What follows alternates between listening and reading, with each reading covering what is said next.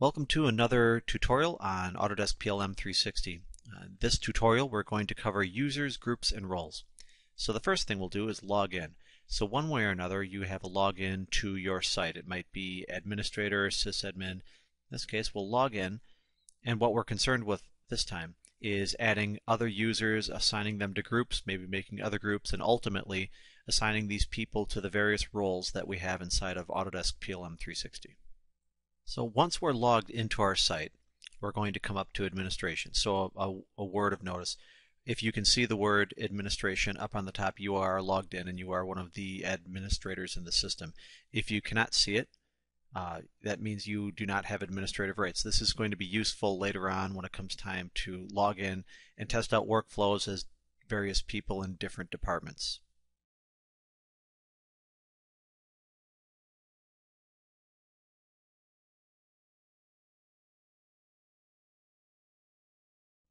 So let's go up to administration, and we're going to come to the area where it says users, groups, and roles.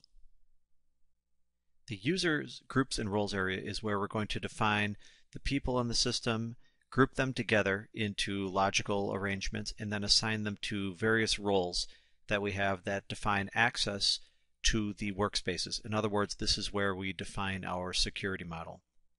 So first, let's take a walk through. There are two users in the system. We have sysadmin, and I have one that I've created for myself in this tenant for demonstration purposes.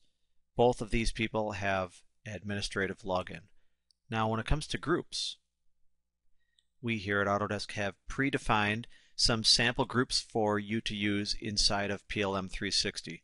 We can come in and rename these, we can delete these, we can make them inactive. But these are a good starting point, a good kind of a guess or a shot down the middle of what many customers would want to see. So we have everything from the admin group, of which I'm part of, and sysadmin. We have groups that allow access to outside people, such as customers, and even down here we have suppliers. And then down the rest of the list we have engineering, executive, legal, manufacturing, and so on. And you can read the rest of these loosely follow personas or departments, and this makes it nice in arranging the security model and the permissions for access within PLM 360. And I'm talking about these categories and the workspaces that come off of each one of these categories. So first, let's create a new user. Let's take that workflow and examine the process of creating another user in the system.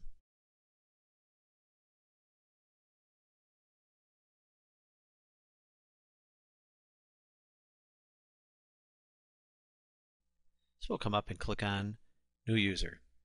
Now in the New User window, a couple of things that we'll fill out. First of all, we'll create a username for this person, and then we'll specify a password and then confirm the password. So let's go and create our new user.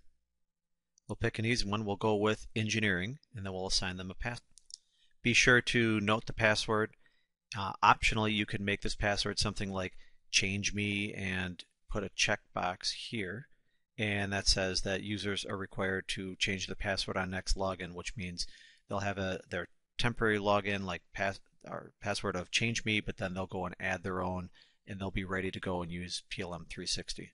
Next, we need to fill out first name, last name, some of the other information, but the critical information is to fill out first, last, email, and organization. So we'll go and fill out these fields for our engineering user.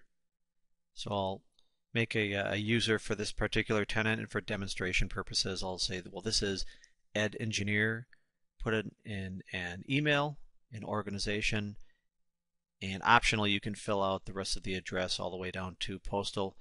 Filling out the time zone would be good too.